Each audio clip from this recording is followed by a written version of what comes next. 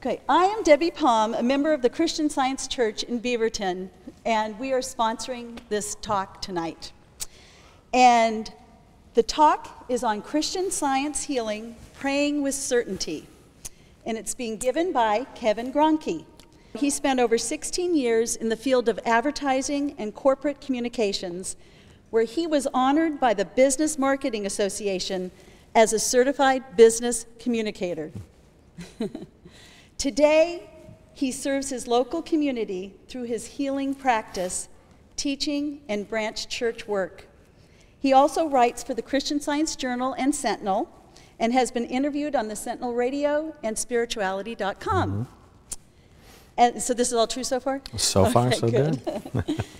And as a member of the Christian Science Board of Lectureship, Kevin has spoken to diverse public audiences, interfaith groups, comparative religion classes, correctional facilities, and on college and university campuses. As a Christian Science practitioner and teacher of Christian Science healing, he is committed to helping people find renewed health and lasting answers to problems through the practical system of healing presented in Mary Baker Eddy's book, Science and Health with Key to the Scriptures. So please join me in welcoming Kevin Graunke. Thank you. Thank you so much. Thank you. Glad to have you. Well done. Well, thank you for that sunny Oregon welcome. It's lovely to be here. What a great setting for our lecture tonight. Hats off to those who made this arrangement, and just a wonderful acknowledgement of gratitude to the school for making this available. So it's great. It's great. Thank you. Well, let me start tonight by asking a very simple question, maybe deceptively simple. Does anyone here tonight feel that life is pretty much the same as it was maybe 6 or 12 or 24 months ago? Not so much. No, not so much at all. I think it's fair to say that most of us today are thinking much more carefully about lots of things. We're thinking about our health, our security, the economy at many different levels, local as well as national and global. I read a piece in last weekend's Statesman Journal. The head of Oregon's Health Policy Board wrote an opinion piece in which he said that between 30 and 40% of healthcare costs here come from waste and inefficiency. And he concluded in his piece that the human and the financial cost of this waste really is too high. It's unacceptable. One other piece that I've been sharing as I've given this talk around the country, the Gallup organization found not long ago that about 34% of Americans, about 1 in 3, now say that the most urgent health problem that's facing our country is access to health care. And yet, 76% of the respondents in that same study said they're dissatisfied with the cost of health care. So definitely some correlation between the waste that's being seen here and Americans in general thinking that health care costs too much. What do these reports signal for us? There's an implication here. And I think that since this issue of health and healthcare just seems to loom over everything, we need to consider what is being said here. As we look deeper, these kinds of reports can signify one thing, and that is that they're pointing to an underlying assumption. And the assumption is that health is essentially a commodity. It's something to be purchased and prescribed, to be insured and micromanaged, all by someone other than ourselves. But I also find that within these reports, there's something else going on. There's a need to upgrade this whole question of health. We need a makeover in the whole view of individual as well as economic health. One that's not just more hopeful, but one that's firmly based on a deeper spiritual foundation, one that's more certain, and one that looks at health from a completely spiritual perspective. Now, We all like upgrades. I like to ride up front in the airplanes when I get those upgrades. You probably do too. So if we're going to upgrade this question of health and health care, how can we start to do that? Well, let me share with you perhaps a little illustration that might get that discussion going. A little paperweight here. It's a little globe in there. Now, if I come out here and hold it up and let it go, what's going to happen? It's going to drop. Now that's remarkable because no one in the audience tonight has ever actually seen me do this. And yet you're certain of the outcome. Why? Law of gravity. And your past experience with the law of gravity says that if I do that over and over again, the outcome is certain and it will be the same. What makes us certain of the paperweight dropping is a law that applies to everyone, everywhere around the world, whether you live in Portland or Portugal or anywhere in between. And it's a law that's just as certain if you're just holding down some papers on a desktop or if you're studying astronomy or quantum physics. The law is the same. So then we ask, all right, we've identified a law. Is it possible to have that same sense of certain law as it relates to health? A universal law that truly defines health as a basic right for everyone. A standard of living that's designed and defined by an infinitely higher power. Well, the answer is yes, and this is what we're going to be looking at together tonight. This law, this tangible, all-powerful law of goodness and spirituality that's at work in the lives of everyone, everywhere around the world. This law comes from a divine source, not a human one. Now, that term divine source can mean lots of different things to lots of different people. But just to be clear and to keep it in the context of what we're sharing together tonight, when I use that term, I am referring to God, to the supreme being, the infinite designer and creator of the universe, the one whom the Bible describes this way in the contemporary English version. It says, "You, Lord, are the light that keeps me safe. I am not afraid of anyone. You protect me, and I have no fears. You keep me safe on top of a mighty rock." Well, this divine source, this light, this God who is all good, takes us way beyond clinical research and universal health insurance.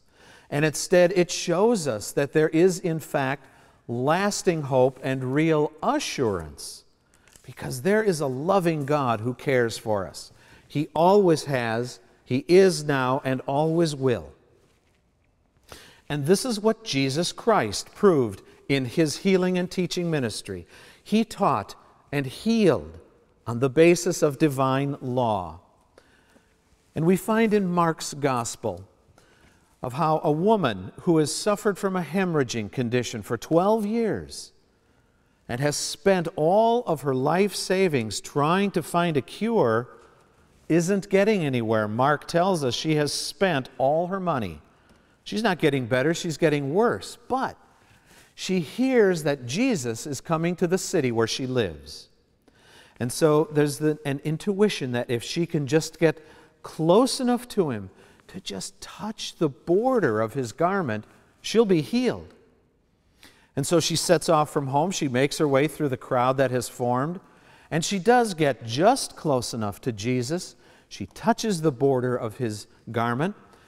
And she's cured. Now, there's another time, another scenario, where the outcome was much less certain than that. Jesus' disciples have tried to heal a little boy who's been having seizures all of his life. The disciples are not successful. They are not able to bring about the cure that the boy's father is so desiring. And so Matthew's gospel tells how when the disciples are not able to cure the little boy, the father takes him to Jesus. And just as with the woman with the hemorrhage, the little boy is healed within moments. Now, put yourself in the disciples' sandals for a moment or two.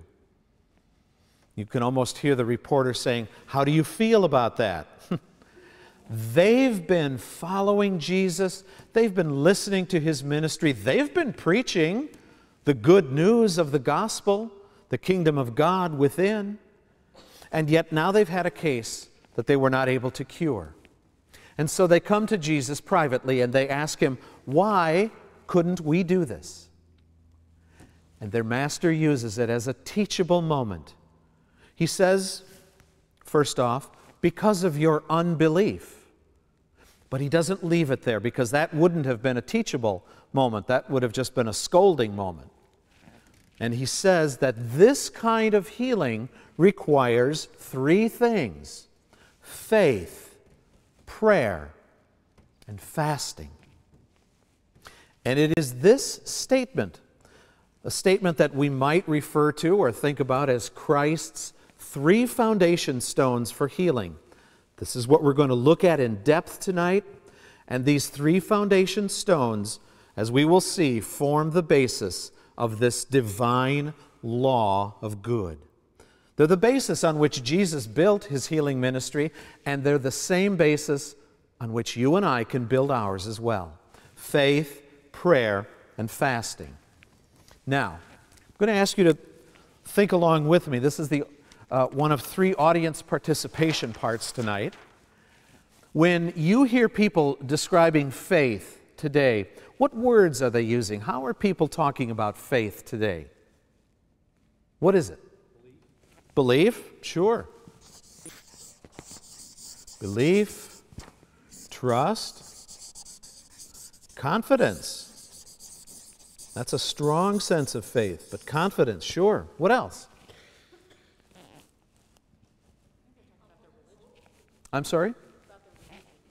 It's, but you know, faith just in general. You know, you have faith that probably tomorrow it's going to rain again in Portland. But belief, that's not faith, that's a rule, huh? What about expectancy? Would you agree that expectancy is a component of faith? I would. That we expect something. What else? Hope. Sure. Any others? Spirituality, sure. All right. Focus. That's a good one. I like that. Okay. Understanding. Okay, this is good. I'm going to abbreviate that. And now let's take a look together at this word, this amazing word, faith, that Jesus uses here. In Matthew's Gospel, the contemporary English Bible says it this way, Jesus speaking to his disciples. He says, "I can promise you this, if you had faith no larger than a mustard seed, you could tell this mountain to move from here to there, and it would. Everything would be possible to you." So let's think about that. What kind of faith can move mountains? Well, the Greek word that Jesus uses here for faith is piste, and it means conviction of truth. In other words, being convinced of the truthfulness of God. It also means assurance and fidelity. And so, as someone said, it also refers to confidence.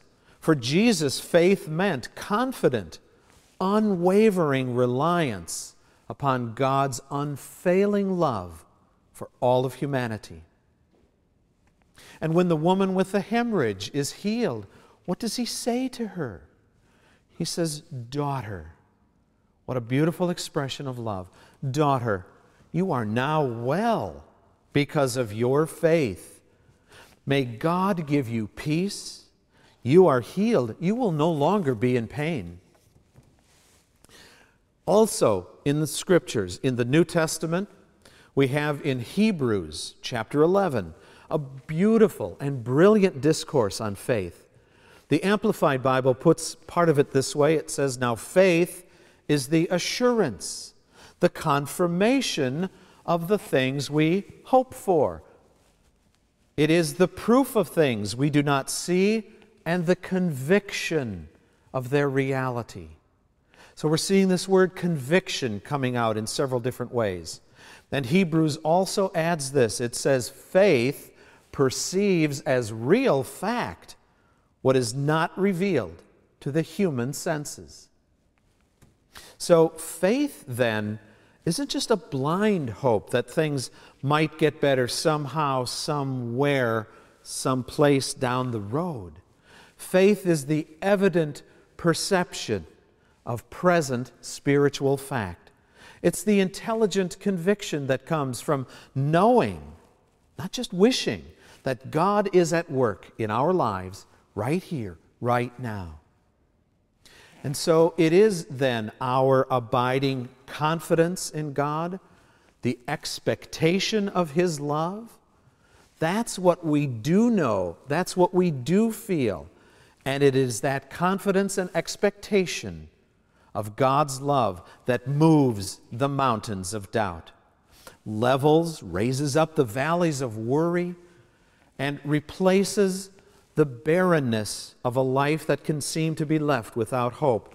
Whether one has friends or knows of someone who may be homeless or going through a divorce or suffering from abuse or neglect, faith lifts that up.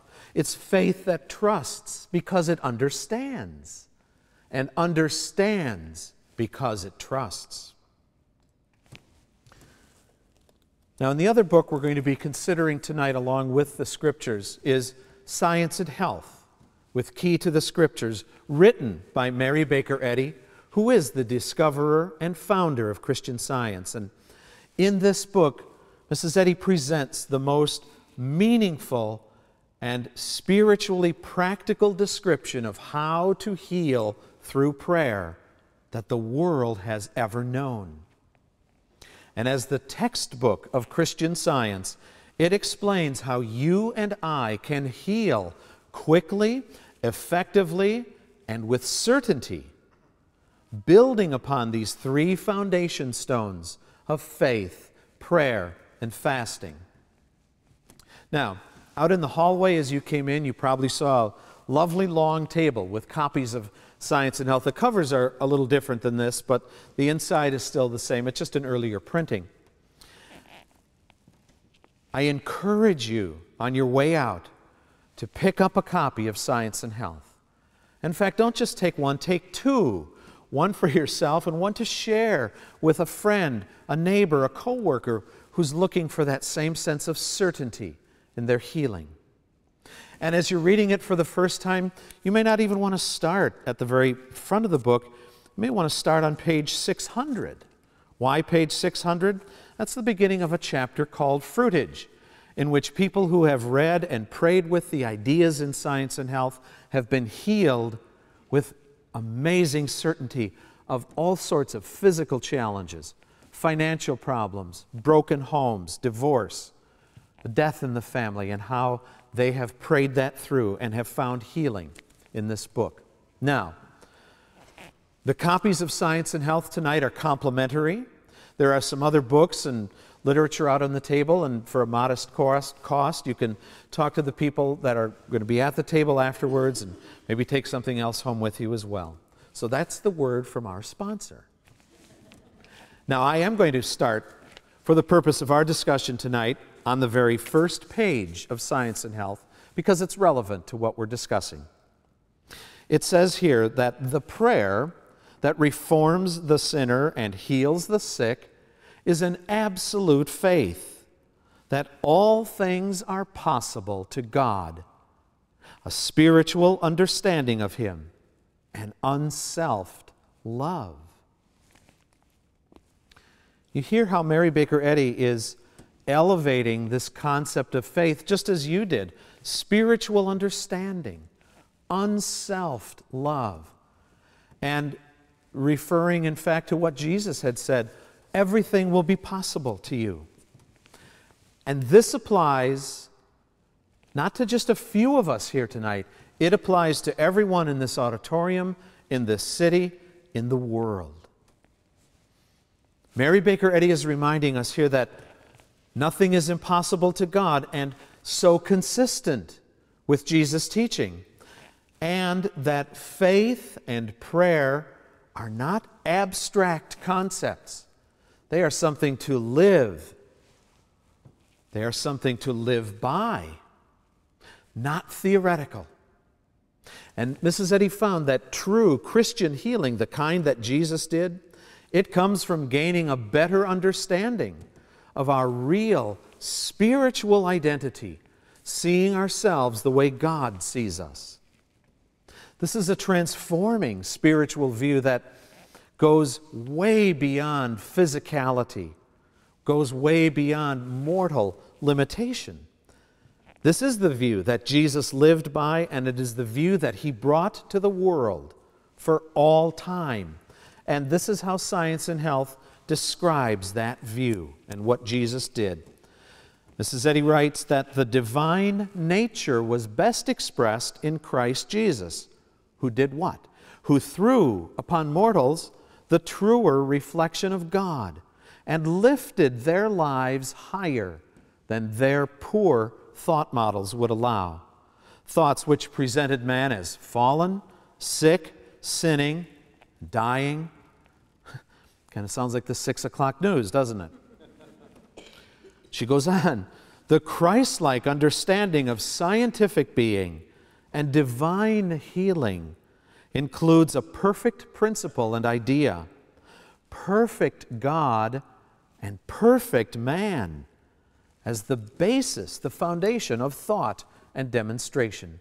Now, as someone who studied Jesus' words and works from childhood, Mary Baker Eddy realized that to gain this higher, truer sense of reflection, this Christ-like understanding of perfect God and perfect man, we also need to know what Scripture says about these poor thought models of evil and its effects.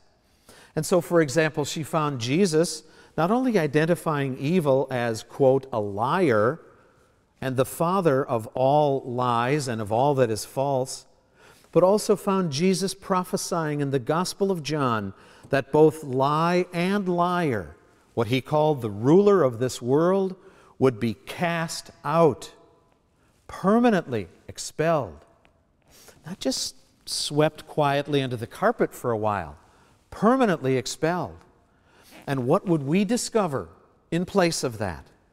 We would discover the light of truth, of life, and of love, which Jesus describes this way, again from the Amplified Bible, from John's Gospel, saying, while you have the light, believe in the light, have faith in it, hold to it, rely upon it.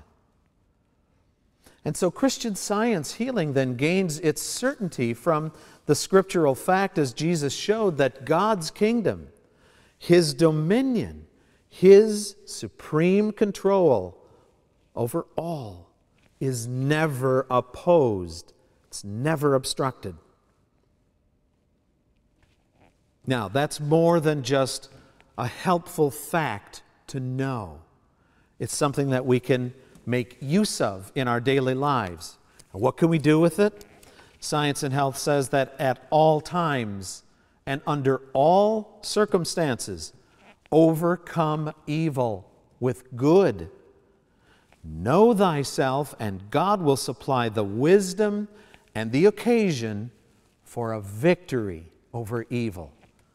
Not for a prolonged struggle with evil, not for a fist fight with evil, but for a victory over it.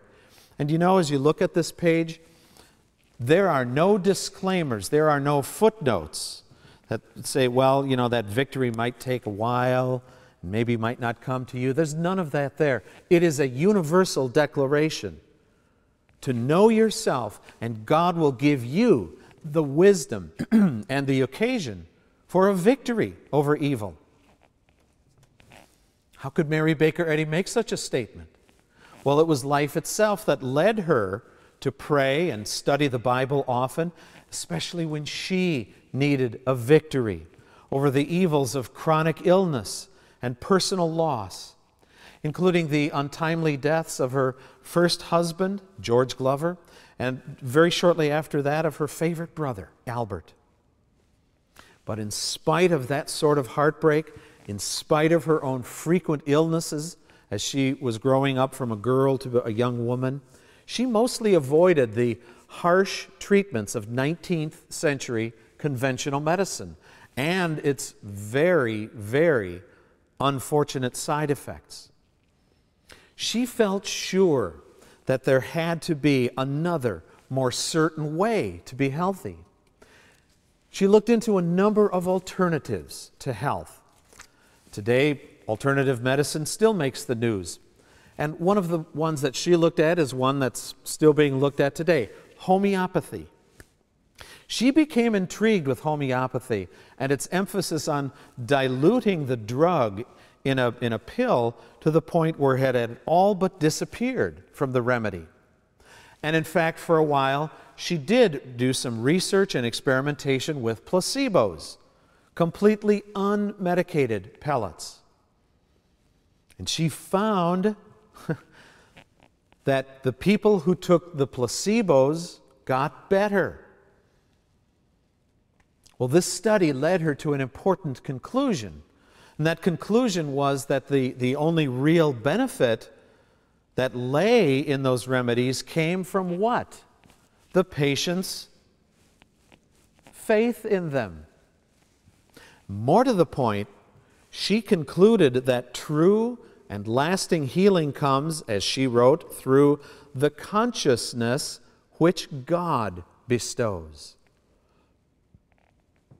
Well, a significant turning point came in her research and in her life. In the winter of 1866, she was out with some friends. She slipped and fell. She was severely injured. Her friends carried her to a nearby home and summoned the local doctor. He came and examined her, and his notes said that she was in critical condition. She had sustained a concussion, internal injuries, and had very likely dislocated her spine. Well, over the next few days, as she lay immobile in bed, she glimpsed that there had to be a certain answer for her in this hour of extreme fear, of extreme need and pain. She recalled her lifelong Bible study, and so in faith and in trust and with great expectancy, she asked someone in the house to bring her a copy of the Bible. She opened it, and she read the account of two of Jesus' healings. One of them was Matthew's record of Jesus healing the paralyzed man who had been confined to his bed. And Jesus' words in the gospel, "Arise and walk," spoke to her with tremendous certainty and infinite power. She rose, she walked, she was healed. Now, from this experience, then going forward, Mary Baker Eddy's own faith and confidence really began to grow and to blossom. Did that mean that she was never again going to have crises or setbacks in her life? No, it didn't mean that at all. What it did mean, though, is that when they came, she was ready to meet them with spiritual strength and conviction when she had the wisdom and the occasion for a victory over evil. It was this healing, though, which she described as the moment when she discovered Christian Science that led her into 9 years of intensive and consecutive study of the Bible, and also of teaching others what she was beginning to learn, and of healing other people through prayer. And those 9 years culminated in the publication then of the very first edition of Science and Health in 1875. Well, today, some 11 million copies later, in 17 different languages, This book continues to present to the world the living, active science behind Christ Jesus' healing and teaching ministry. Discusses his healing methods and their outcomes, and she presents them as the full and clear explanation of divine law. She further describes this law as divine love, and love as being the foundational, reliable, and effective truth of goodness at work in our lives today, here and now. She wrote in Science and Health about this divine love and what it does. She says, divine love always has met and always will meet every human need. Again, no disclaimer there. Doesn't say we'll meet every human need except the really big ones, or yours or mine. Every human need, no exceptions. She says it is not well to imagine that Jesus demonstrated the divine power to heal only for a select number or for a limited period of time, since to all mankind and in every hour, divine love supplies all good. In every hour, in this hour, powerful assurance of spiritual healing, isn't it? And yet, if you or someone you know is in pain or sick, maybe they've just lost their job or maybe they've lost their home, you may be thinking, really? Divine love supplying all good? It doesn't feel like that right now. And you may ask, again, how could Mary Baker Eddy make such a statement? Well, the reasons are many, and let me just give you a couple. One is that this lasting, comforting idea of God's love was something that she had found over and over again in the Bible, including Jesus' own promise in John's Gospel, chapter 14, and this is from the King James Bible, that if we love Christ and follow His words, then my Father will love Him, and we will come unto Him and make our abode with Him. God and His Christ are moving in. And then he says, and as you listen to the words, feel that sense of divine love, almost as a mother might share with a child, tucking that child in at night. Peace I leave with you. My peace I give unto you. Not as the world giveth, give I unto you. Let not your heart be troubled, neither let it be afraid. Another reason that Mary Baker Eddy could point to this loving presence of Christ with such certainty was that just a year or two after her own complete recovery from the life-threatening effects of this fall, she was healing others, if not on a daily basis, certainly on a consistent basis. Healing them through prayer alone, proving conclusively to the world that divine love is the enduring law behind Christian healing, and that it brings reliable, definitive results time after time. It's not miraculous in the sense of some extraordinary reversal of human adversity by God's mystical intervention. And this is a key point. Christian Science explains the presence of divine love meeting every human need, meeting your needs as a divinely natural fact, a fact that you and I can experience every day as the fulfillment of spiritual law. Natural fact, unchangeable law. That's true with our little paperweight here. We could do this all night long, and the outcome would be the same. That's not miraculous. That is the law of gravity at work. And when God heals you and then keeps you well, That's not miraculous. That's not mystical. That's God's law of love, lifting your faith above hope to the level of spiritual understanding. Well, this brings us to our second foundation stone that Jesus gave, that of prayer. So let's think this one through together. When you hear people today talking about prayer, how are they describing it? What words are they using? Prayer is desire. Now I'm going to pause here because I want to make sure what you mean by desire. It's not the desire for the BMW, is it? And the reason I ask that is that there are some practices out there, there are some folks who are saying if you can visualize the thing, you'll have it. What is the desire in prayer that we're really seeking? Spiritual understanding, not unrelated at all to our concept of faith. So a desire for spiritual understanding. Okay? What else is prayer? Prayer is listening. Yes, it is. What else? Prayer is finding a sense of peace. What else?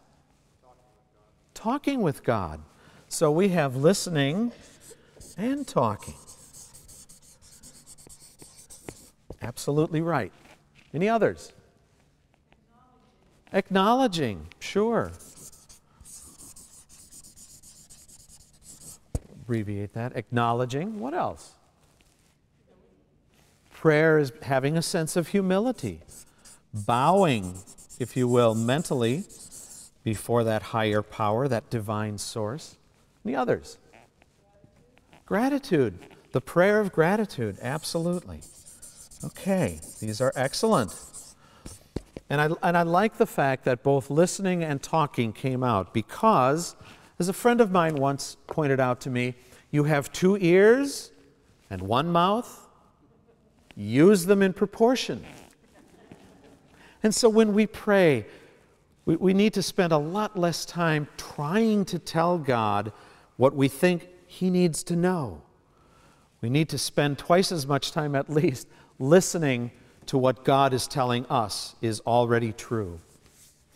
Let me share with you an experience in our own family. This was a number of years ago, but it illustrates the immediate and effective result of prayer. And this was a prayer that lifted our younger daughter out of a serious illness. She was about 2 years old, and she had developed a very high fever. She was becoming listless. She had stopped eating and drinking. Now, both my wife and I, as young parents, had seen the power of prayer heal this child, ourselves, and our older daughter a number of times already. So it was just natural for us to turn to God in prayer in this hour of need. But it seemed this time that we just could not stop focusing on the symptoms. And we started to become very afraid of what those symptoms were showing us. Seemed to be going from bad to worse. And so we phoned a Christian Science practitioner to pray with us, to pray for us. A Christian Science practitioner is someone who gives their full time on a professional basis to helping others find healing and answers through prayer. You don't have to be a member of the Christian Science Church to call a practitioner. And if you want to find a practitioner, there's a couple of different ways that we can do this. There's a very easy website for you to remember. It's called christianscience.com. And if you go there, you will find a link that will take you to a worldwide directory of Christian Science healers, of practitioners. You can also find a worldwide directory in print in the monthly magazine called the Christian Science Journal. And if you want to pick up a copy of the journal, there are 2 reading rooms here in this area. The one is on 1st Street in Beaverton, the other's on Main Street in Hillsborough. And again, our folks who are manning the table tonight have copies of these cards available. Pick one up. Take it with you.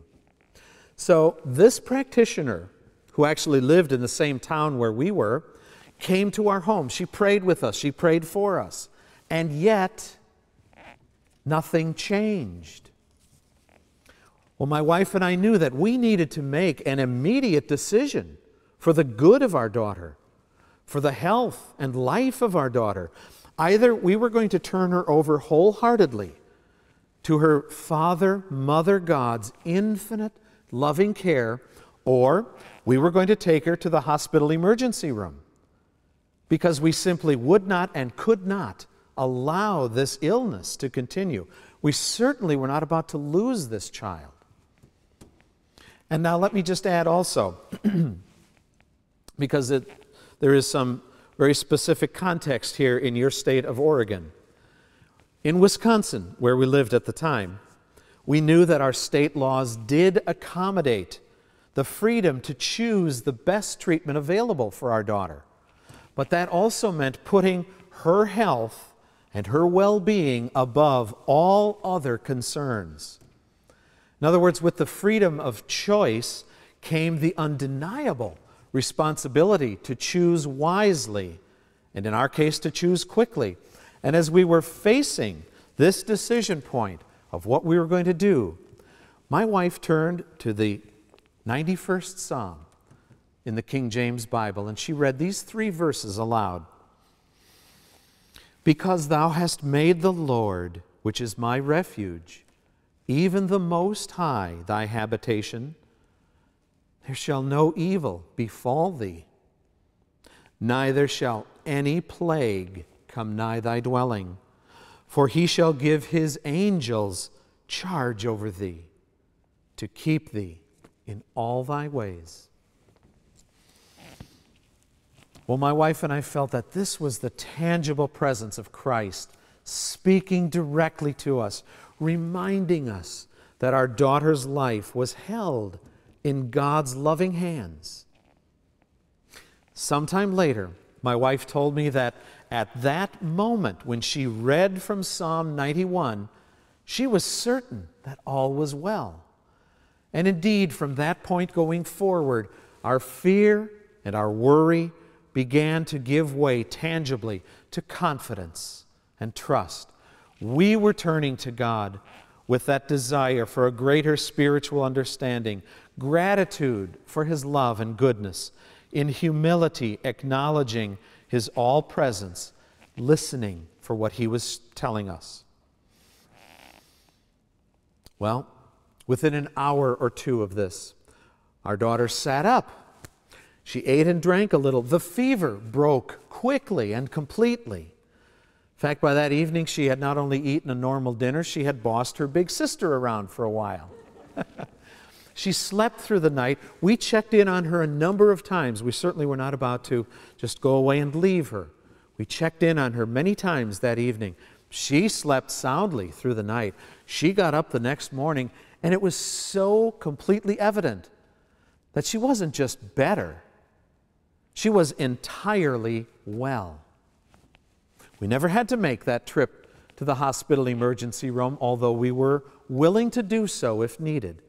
But we discovered in this experience that we had a rather unique 911. You know what that was? Psalm 91, verse 1. He that dwelleth in the secret place of the Most High shall abide under the shadow of the Almighty. And so for us, that whole picture of a life-threatening illness gave way to a deeply spiritual and foundational change in viewpoint. And that same transforming change is possible for each one of you each time you pray. No disclaimers, no exceptions. You know, as I travel and share this message with people around the country, they'll sometimes ask me, how did Jesus pray? How can I pray? How do I know my prayers are going to be answered? Well, in Jesus' Sermon on the Mount, He told us how we need to pray in private, one-on-one with God, away from the world's noise and clamor. And then he gave us what to pray. The most powerful prayer that the world has ever known and will ever need. The Lord's Prayer. That amazing prayer which begins, Our Father, which art in heaven, hallowed be thy name. Thy kingdom come. Thy will be done in earth as it is in heaven. In Science and Health, Mary Baker Eddy calls the Lord's Prayer the prayer that covers all human needs. Now, recall our discussion from a little bit ago of her describing how divine love always has met, always will meet every human need. And now we have the prayer which covers all human needs. May we not think of the Lord's Prayer as the prayer of divine love? I think we can. And in fact, she adds here on the same page, as we pray quietly, as Jesus taught, we rise above every downward pull of mortality. And then we reach the heaven-born aspiration and spiritual consciousness which is indicated in the Lord's Prayer and which instantaneously heals the sick.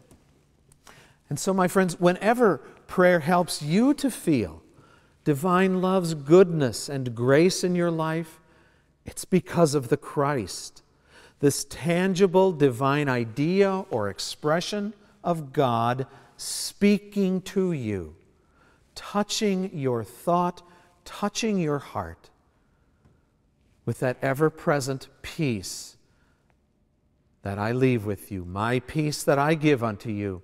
And this comforting divine evidence of God's presence shows you that your spiritual identity and being are at one with God.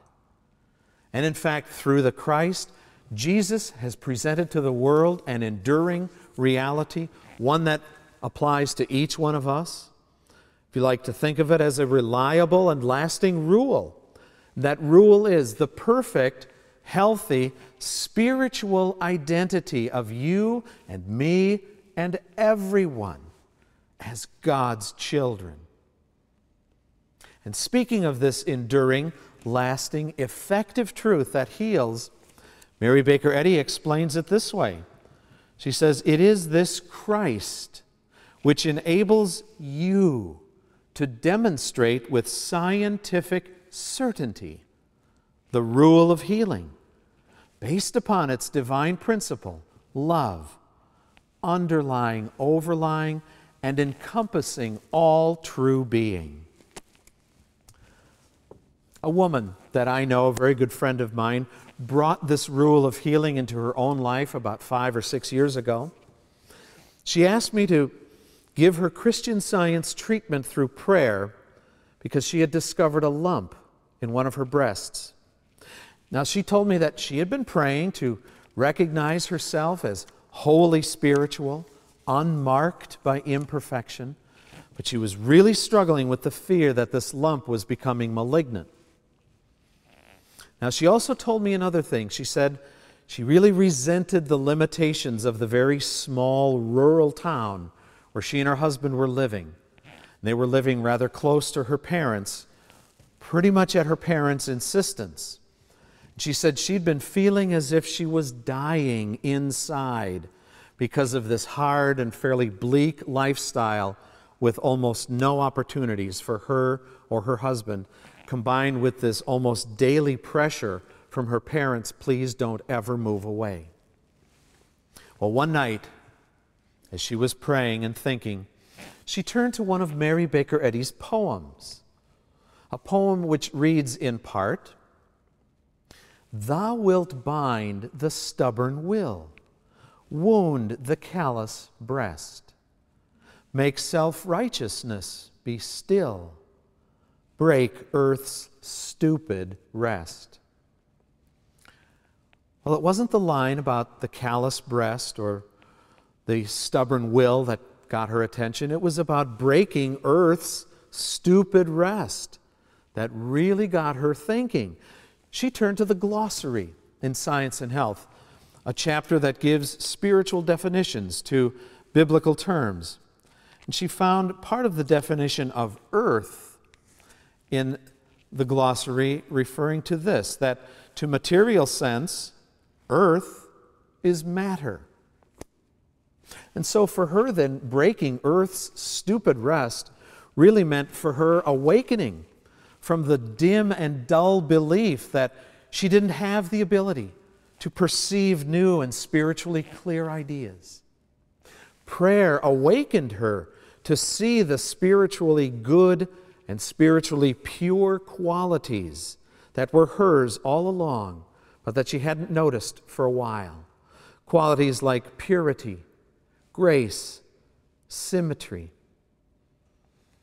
She began letting the lens of spirit really enlarge for her her view of her true identity and her true worth. And one evening, she said, it was as if an angel had spoken to her, such a clear message that came to her as she was struggling with pain and doubt and fear. She said, it was the first time I'm certain I actually heard a message. It said, you already know what you need to know. You are healed. Well, as she was describing this to me, she said, immediately after that, I fell peacefully asleep. She said, several hours later, I woke up. And she said, before I even noticed that there had been some physical change, I knew that healing had come. And this is an important point. She knew that healing had occurred even before she noticed any physical change. Well, a few minutes later, she did, in fact, discover that the lump had completely disappeared. Well, in talking with my friend not long ago about her healing, she said, tell your audience this. She said, tell them how I've gained a much better sense of who I am spiritually. She said, I'd always known that. She said, but I just wasn't seeing how significant and practical this idea was, how important it was to acknowledge myself, to listen with humility and gratitude to what God was telling me about myself. Well, as I said, that was about 5 or 6 years ago. The healing is permanent, and in fact, yes, she and her husband have moved to a much larger city with many more opportunities for them both, which they're enjoying, and have made the move with her parents' blessing. What happened here? Christian Science gave her, just as it can give you, the assurance and the certainty to challenge and to heal every illness, every fear, every destructive thought or evil act that confronts you. You won't wonder. You won't doubt. You will know. Well, this brings us to our third and final foundation stone that Jesus gave us for healing, that of fasting. So, audience participation time again. Fasting, as you hear it described or as you think about it, how do you describe it? Discipline. Excellent description. What else? Giving up limits. Okay. It almost seems counterintuitive. Fasting seems like a limitation. But we're saying we're giving up limits. It's good. What else? Cleansing. Okay. And what was the other one kind of from over here? Turning away. Let's simplify that a little bit. Turn away from physicality. Okay. Got room for a couple more yet? Being steadfast. Sure. All right. I'm going to abbreviate that just in the interest of time. Steadfast, S''fast. We got room probably for one more? Fasting is obedience, sure. Now, there's something in common with all of these. These are things, these are qualities that we can express, things that we can do. Is there one concept that these all lead to? If we are disciplined, if we give up limitation, if we practice that sense of spiritual, and if we want even a sense of physical cleansing, turning away from physicality, what does all of this lead us to? One word. Someone say purification? It does. It leads us to purity.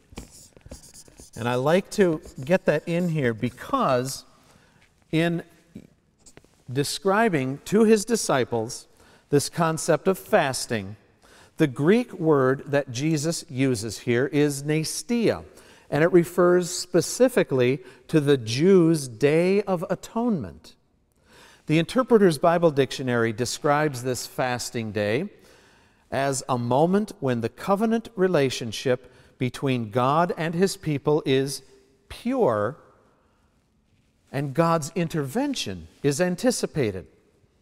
So what Jesus is doing here is connecting the mental and spiritual purity that's associated with fasting to the ability to understand more of God's promised relationship with his children as they celebrate their atonement. Now, Science and Health puts an interesting spiritual perspective on this word, atonement. Mary Baker Eddy shows how it refers to, indeed, the complete unity of God and us in our true spiritual identity. But then in Science and Health, she expands the word this way. She says, if truth is overcoming error in your daily walk and conversation, to me implying the idea of fasting, you can finally say, I have fought a good fight. I have kept the faith, because you are better for it. And then she says, this is having part in the at-one-ment with truth and love. The at-one-ment with truth and love. Being at one, having that sense of unity and purity with that divine love that meets every human need. Mrs. Eddy once wrote also that merely to abstain from eating, as disciplined and as right and as good as that is, she said merely to abstain from eating is not sufficient to meet the demand for healing.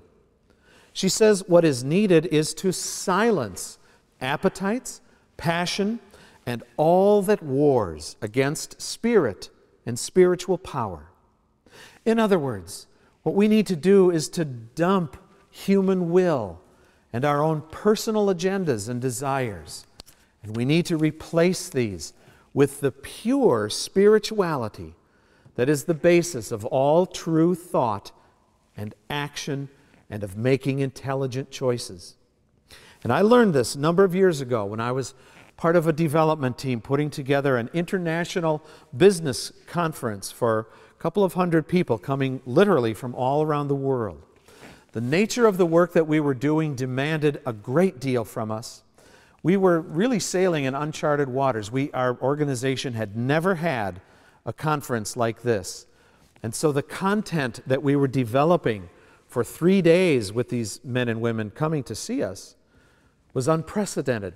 And so we were charged with not only demonstrating a great sense of unity and team effort, but also individual creativity and spontaneity.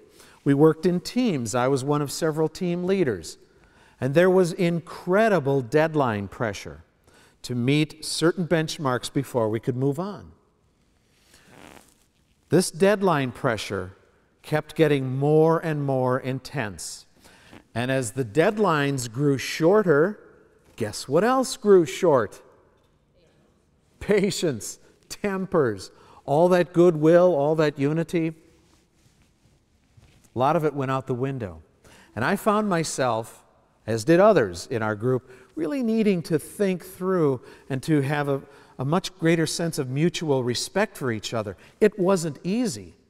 And what I was doing was shoveling in all kinds of negative thoughts, frustration, the flood of human opinions. I just kind of opened up and let it all in.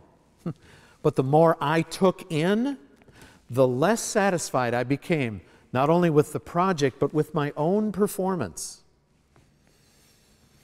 Well, we did manage to pull it together. I was getting up earlier each morning to just prepare myself in prayer for that day. The very first morning of the conference, before I ever left the house, something completely unexpected happened to me.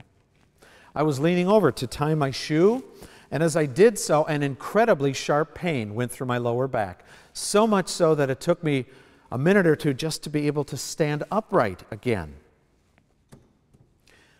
Well, I made it to the conference, ached my way through the morning. The pain kept getting worse and worse, and by lunchtime, I knew I simply had to leave and to go home.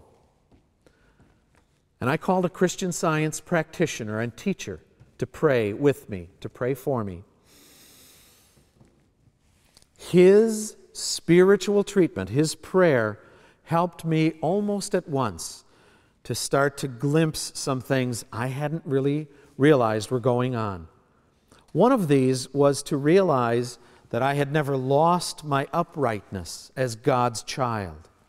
He helped me to regain a sense of confidence and worthiness. He also helped me to begin some fasting, specifically to silence all of the negativity, all of that flood of human opinions and worry and personal responsibility that I had shoveled in and that all was now crushing me down. And as I continued to pray more deeply than I had ever done before, I gradually began to understand some things. I had to silence the self-will that I realized had been at war with God's will for quite some time. Because after all, as one of the team leaders, nobody had a better concept of it than I did. Nobody's team was as good as mine. I had to let all that go. And instead, I had to let God's perfect law of good, of God's control, of His purity, I had to let that stand front and center. And I also needed to accept the fact that the power of God's love and of His spiritual grace, these don't govern just meetings, they govern lives.